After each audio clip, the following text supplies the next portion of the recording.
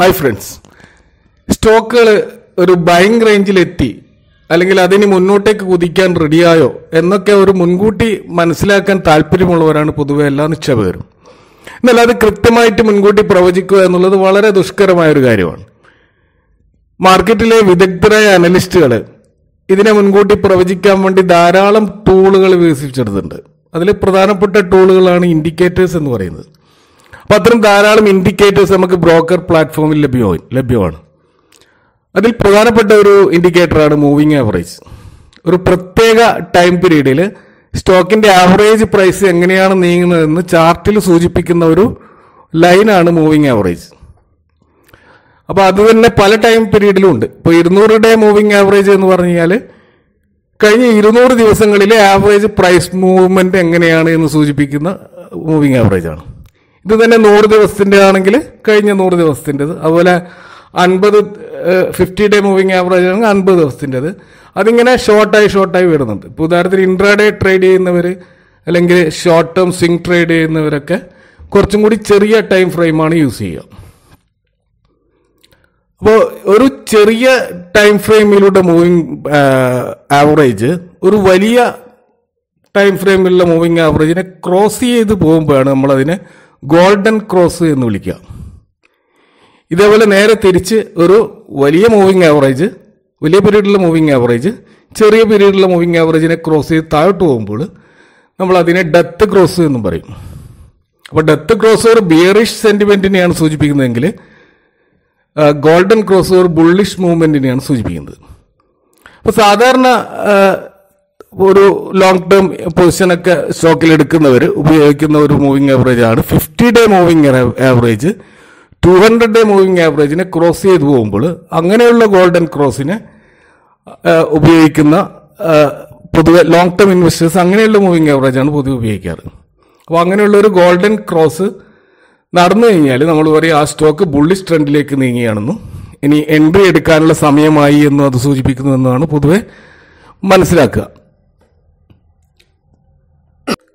ഇപ്പോൾ കഴിഞ്ഞ last trading സെഷനിൽ 50 മൂവിങ് ആവറേജ് 200 മൂവിങ് ആവറേജിനെ ടച്ച് ചെയ്ത് നിൽക്കുന്ന സ്റ്റോക്കുകളെ ഒന്ന് ഫിൽട്ടർ ചെയ്യാൻ ശ്രമിക്കുകയാണ് ഈ വീഡിയോയിൽ ശ്രമിക്കുന്നത്. അപ്പോൾ ഈ ഒരു മെത്തേഡിന് കുറേ ലിമിറ്റേഷൻസ് ഉണ്ട്. അത് ഞാൻ അവസാന ഭാഗത്തേക്ക് പറയാം. അപ്പോൾ ഈ വീഡിയോ മുഴുവനായും കാണുക. അവസാന ഭാഗത്താണ് ഞാൻ കുറച്ചുകൂടി അതിൻ്റെ ഡീറ്റെയിൽസ് പറയുന്നത്. അപ്പോൾ R4Iയിലേക്ക് എല്ലാവർക്കും ഒരിക്കൽ കൂടി സ്വാഗതം. ഇപ്പോൾ ഫിൽട്ടർ ചെയ്യാൻ വേണ്ടി നമ്മൾ ചാർട്ടിങ്ക് സൈറ്റിൽ ഇങ്ങനെ ഒരു ഫിൽട്ടർ കൊടുത്തു നോക്കാം. അതായത് 50 moving average 200 moving ആവറേജിന് cross over ചെയ്യുന്ന സ്റ്റോക്കുകൾ ലേറ്റസ്റ്റ് ആയിട്ടുള്ള, അതായത് ക്രോസ് ഓവർ ടച്ച് ചെയ്ത് നിൽക്കുന്ന ആ ഒരു സ്റ്റോക്കിനെ ഒരു ഫിൽട്ടർ ചെയ്യാൻ ശ്രമിച്ചു കഴിഞ്ഞാൽ നമുക്ക് ഒരു 14 സ്റ്റോക്കുകളാണ് കിട്ടിയിട്ടുള്ളത്. അപ്പോൾ വേണമെങ്കിൽ നമുക്ക് ഈ 14 സ്റ്റോക്കുകളിൽ ഏതെങ്കിലും ഒന്ന് എടുത്തിട്ട് ചെക്ക് ചെയ്യാം. അതിലിങ്ങനെ ഒരു ഗോൾഡൻ ക്രോസ് ഓവർ നടക്കുന്നുണ്ടോ എന്ന് നോക്കാം. ഉദാഹരണത്തിന് ഈ ഒരു സ്റ്റോക്കിൽ നമുക്ക് കാണാൻ കഴിയും ചുവപ്പ് നിറത്തിലുള്ള 200 മൂവിങ് ആവറേജ് ലൈന് ആ ബ്ലൂ നിറത്തിലുള്ള 50 മൂവിങ് ആവറേജ് അതിനെ ടച്ച് ചെയ്ത് നിൽക്കുന്നത് കാണാം. അതിനി മുകളിലേക്ക് പോകാൻ തയ്യാറായി നിൽക്കുകയാണ്. അപ്പോൾ ഇങ്ങനെ നമുക്ക് കിട്ടിയ ഈ 14 സ്റ്റോക്കുകളിൽ ഇവയിൽ മൈക്രോ ക്യാപ്പ് ഉണ്ട്, നാനോ ക്യാപ്പ് സ്റ്റോക്കുകളുണ്ട്, പെന്നി സ്റ്റോക്കുകളൊക്കെ ഉണ്ട്. അപ്പോൾ അതുകൊണ്ട് നമ്മൾ കുറച്ച് ഫണ്ടമെന്റൽസും കൂടി പരിശോധിക്കേണ്ടതുണ്ട്. കാരണം ഈ ഷോർട്ട് ടേം ട്രേഡ് ചെയ്യുന്നവരാണെങ്കിൽ ഇതിൽ കൂടുതൽ ഫണ്ടമെന്റൽസും ചെക്ക് ചെയ്യേണ്ടതില്ല. അവരെ സംബന്ധിച്ചോളം മറ്റ് സപ്പോർട്ട്, റെസിസ്റ്റൻസ്, ട്രെൻഡ് ലൈൻസ് പോലെയുള്ള ടെക്നിക്കൽ അനാലിസിസിലൂടെ ഈ സ്റ്റോക്കുകൾ ഇപ്പോൾ ബൈ എടുക്കാനായോ എന്ന് തീരുമാനിക്കുകയാണ് പൊതുവെ ചെയ്യാറുള്ളത്. എന്നാൽ ഒരു ലോങ് ടേം വ്യൂവിലാണ് ഈ സ്റ്റോക്കുകൾ സമീപിക്കുന്നതെങ്കിൽ നമുക്ക് ഈ സ്റ്റോക്കുകൾ ഒന്നും കൂടി ഫിൽട്ടർ ചെയ്യേണ്ടി വരും. അങ്ങനെ ഞാൻ ഫിൽട്ടർ ചെയ്തിട്ട് പ്രധാനമായും ഞാൻ ഫിൽട്ടർ ചെയ്തത് 1000 കോടി മാർക്കറ്റ് ക്യാപ്പിൽ താഴെയുള്ള സ്റ്റോക്കുകളെ ഇതിൽ നിന്ന് ഒഴിവാക്കുകയാണ്. ബാക്കി വരുന്ന സ്റ്റോക്കുകളെയാണ് പരിഗണിക്കുക. അതിൽ 9 സ്റ്റോക്കുകൾ നമുക്ക് കിട്ടും. അപ്പോൾ 14 സ്റ്റോക്കുകളുടെ ലിസ്റ്റ് 9 സ്റ്റോക്കായിട്ട് ചുരുങ്ങും. ഈ 9 സ്റ്റോക്കുകളിൽ നിന്ന് 3 സ്റ്റോക്കുകൾ നോക്കിയപ്പോൾ അതിൻ്റെ കുറെ വീക്ക്നെസ് വളരെ പ്രകടമാണ്. അതിലൊന്ന് ഈ അഗ്രോടെക് ഫുഡ് ലിമിറ്റഡ് എന്ന് പറയുന്ന കമ്പനിയാണ്. ഇതൊരു FMCG സെക്ടറിലുള്ള കമ്പനിയാണ്. ഫുഡ് പ്രോസസ്സിംഗ് ആണ് ഇവരുടെ പ്രധാനപ്പെട്ട മേഖല. ഈ സ്റ്റോക്ക് അതിൻ്റെ ബുക്ക് വാല്യൂവിനേക്കാൾ 4 ഇരട്ടി ആണ് ട്രേഡ് ചെയ്യുന്നത്. അതൊരു വലിയ പ്രശ്നമല്ല. എങ്കിലും ഇവരുടെ കമ്പനിയുടെ സെയിൽസ് ഗ്രോത്ത് കഴിഞ്ഞ 5 വർഷത്തെ സെയിൽസ് ഗ്രോത്ത് വളരെ പൂറാണ്. 0.92% മാത്രമേ ഉള്ളൂ. അതൊരു പ്രധാന കൺസേൺ. അതുകൊണ്ട് ഈ സ്റ്റോക്ക് ഒരു ലോങ് ടേമിന് പരിഗണിക്കണോ വേണ്ടോ എന്നുള്ള കാര്യത്തിൽ ഒരു പ്രശ്നമുണ്ട്. അതുകൂടാതെ ഈ കമ്പനിയുടെ റിട്ടേൺ ഓൺ ഈക്വിറ്റി കഴിഞ്ഞ 3 വർഷം 5.15 മാത്രമേ ഉള്ളൂ. അപ്പോൾ ആ ഒരു പാരാമീറ്റർ വെച്ചുകൊണ്ട് തന്നെ ഈ സ്റ്റോക്കിനെ ഈ ലിസ്റ്റിൽ നിന്ന് ഒഴിവാക്കാണ്. പിന്നെ രണ്ടാമത് മറ്റൊരു സ്റ്റോക്ക്, ഒരു വീക്കായിട്ടുള്ള സ്റ്റോക്കായി തോന്നുന്നത് സാഗർ സിമെന്റ്സ് ലിമിറ്റഡ് ആണ്. അപ്പോൾ ഇത് സിമെന്റ് സെക്ടറിലുള്ള കമ്പനിയാണ്. ഇതിന് ഇൻട്രസ്റ്റ് കവറേജ് റേഷ്യോ വളരെ ലോ ആണ്. അവരുടെ കമ്പനിയുടെ റിട്ടേൺ ഓൺ ഈക്വിറ്റി കഴിഞ്ഞ 3 വർഷം 7% അടുത്ത് മാത്രമേ ഉള്ളൂ. അതുകൊണ്ട് കമ്പനിക്ക് ഒരു 1000 കോടിയുടെയൊക്കെ ലാബിലിറ്റീസ് ഉണ്ട്, കണ്ടിജന്റ് ലാബിലിറ്റീസ്, അതായത് ഫ്യൂച്ചറിൽ വരാൻ പോകുന്ന ലാബിലിറ്റീസ്. അതുപോലെ പ്രൊമോട്ടേഴ്സ് 84% സ്റ്റോക്കുകൾ പ്ലഡ്ജ് ചെയ്തിട്ടുണ്ട്. അപ്പോൾ പ്രൊമോട്ടർ ഹോൾഡിങ് കഴിഞ്ഞ 3 വർഷമായിട്ട് 5% കുറയുകയും ചെയ്തിട്ടുണ്ട്. അപ്പോൾ അങ്ങനെ നോക്കുമ്പോൾ ഈ സ്റ്റോക്കും നമുക്കൊരു ലോങ് ടേം ഇൻവെസ്റ്റ്മെന്റ് പറ്റിയ സ്റ്റോക്കായിട്ട് തോന്നുന്നില്ല.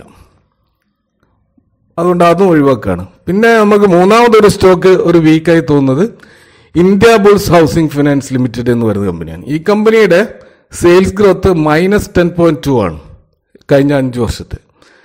അതുപോലെ അതിൻ്റെ റിട്ടേൺ ഓഫ് ഈക്വിറ്റി 7.13% ആണ് മാത്രമേ ഉള്ളൂ കഴിഞ്ഞ ലാസ്റ്റ് 3 വർഷത്തെ നോക്കുകയാണെങ്കിൽ. അതുകൊണ്ട് വർക്കിംഗ് ക്യാപിറ്റൽ ഡേയ്സ് ഇൻക്രീസ് ചെയ്തിട്ടുണ്ട്. അത് വലിയൊരു ഇൻക്രീസ് ആണ്. 2 ദിവസത്തിൽ നിന്നും 93 ദിവസത്തിലേക്ക് ഇൻക്രീസ് ചെയ്തിട്ടുണ്ട്. കൂടാതെ വളരെ ലോ ഇൻട്രസ്റ്റ് കവറേജ് ആണ് ഈ സ്റ്റോക്കിലുള്ളത്. അപ്പോൾ അങ്ങനെ നോക്കുമ്പോൾ ഈ സ്റ്റോക്കും നമ്മൾ ഈ ലിസ്റ്റിൽ പരിഗണിക്കുന്നില്ല. അങ്ങനെ ഈ 3 സ്റ്റോക്കുകൾ ലിസ്റ്റിൽ നിന്ന് ഒഴിവാകുമ്പോൾ നമുക്ക് 6 സ്റ്റോക്കുകളാണ് അവിടെ ലഭിക്കുക. ആ 6 സ്റ്റോക്കുകൾ ഏതെല്ലാമാണെന്ന് നമുക്ക് വിശദമായിട്ടൊന്ന് നോക്കാം.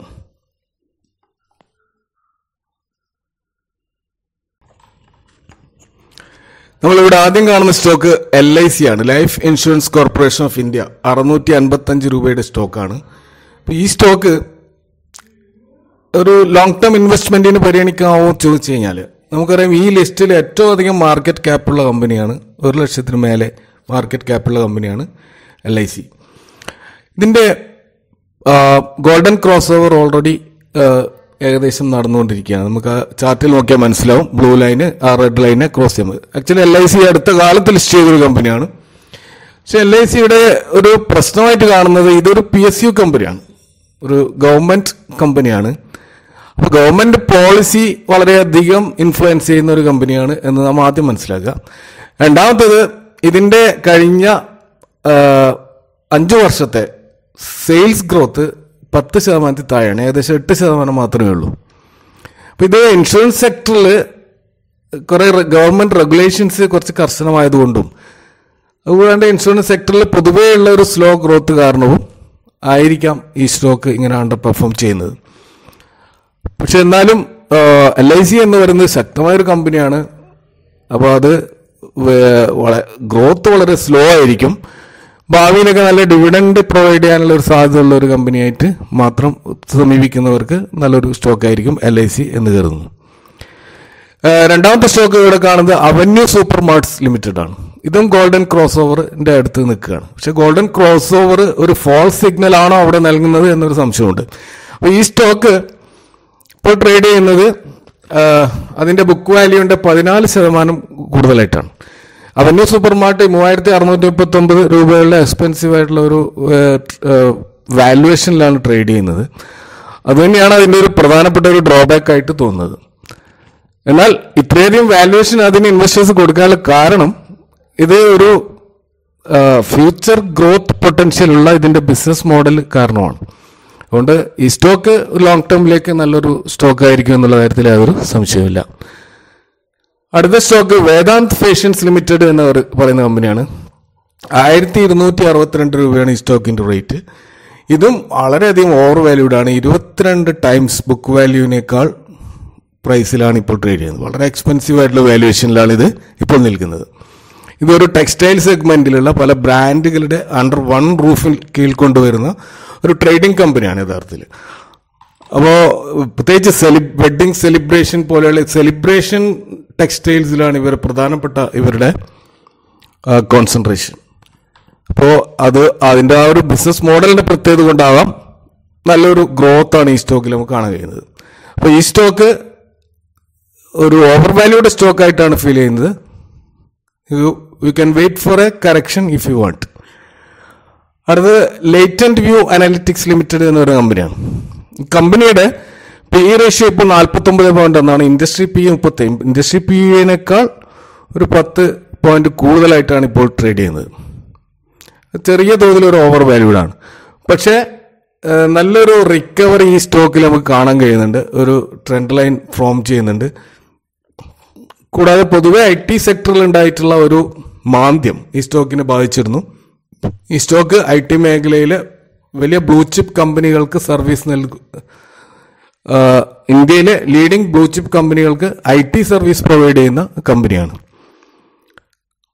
അപ്പോൾ ഈ സ്റ്റോക്കും നമുക്ക് പരിഗണിക്കാവുന്ന ഒരു സ്റ്റോക്കായിട്ട് ആണ് തോന്നുന്നത്. അപ്പോൾ അടുത്ത സ്റ്റോക്ക് രാഷ്ട്രീയ കെമിക്കൽസ് ആൻഡ് ഫെർട്ടിലൈസേഴ്സ് എന്ന് പറയുന്ന കമ്പനിയാണ്. വെറും 116 രൂപ വിലയുള്ള കമ്പനിയാണ്.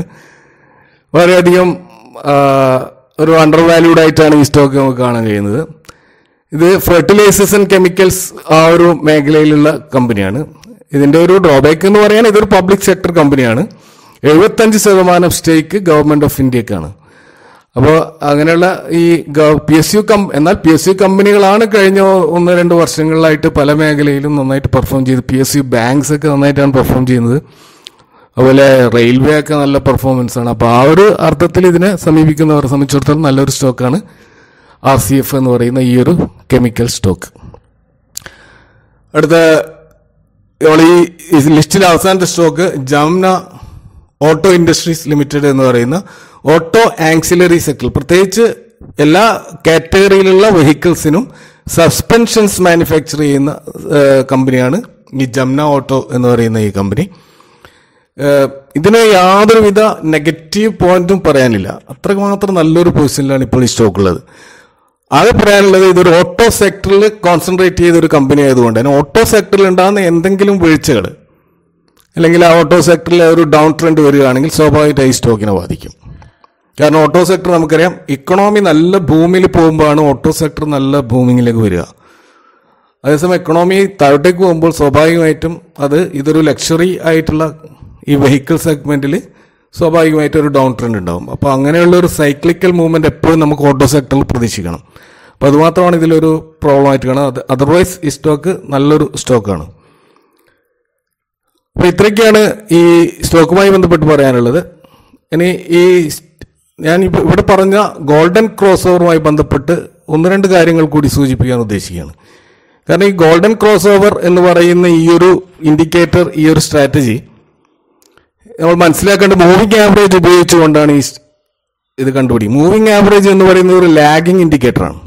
അതൊരിക്കലും നമുക്ക് ഭാവി പ്രവചിക്കാനുള്ളതല്ല. ഇതുവരെയുള്ള സ്റ്റോക്കിന്റെ മൂവ്മെന്റ്, പാസ്റ്റ് ഹിസ്റ്ററി മാത്രമേ, പ്രൈസ് മൂവ്മെന്റ് മാത്രമേ അത് പറഞ്ഞു തരുള്ളൂ.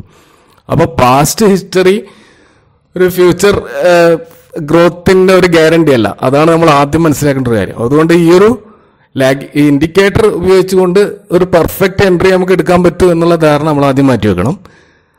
ഇതിന്റെ കൂടെ മറ്റ് ഇൻഡിക്കേറ്റേഴ്സും അതുപോലെ സപ്പോർട്ട് റെസിസ്റ്റൻസ് ലെവലുകളൊക്കെ നോക്കിക്കൊണ്ടായിരിക്കണം എൻട്രി എടുക്കേണ്ടത്.